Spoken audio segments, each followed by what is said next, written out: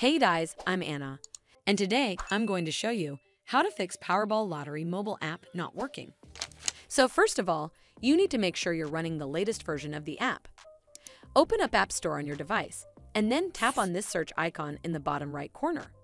Then search for the Powerball Lottery app, and if you see this update button right next to the app name, simply tap on it to make sure you're running the latest version of the app. But if you still encounter this issue, then you need to clear App Cache. Go to your device settings and then scroll all the way down to General and tap on it. Then tap on iPhone Storage. From here, search for the Powerball Lottery app and then tap on it. Once you're on this screen, you need to tap on Offload App. Tap again to confirm. It'll take a bit for processing, and then a Reinstall button will show up. Simply tap on it to reinstall the app.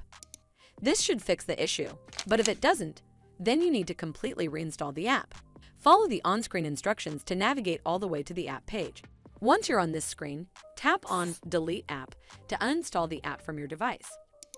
Once uninstalled, you need to open up App Store and then search for the Powerball Lottery app right over here in the search bar, and then click on this Get button to install it back on your device.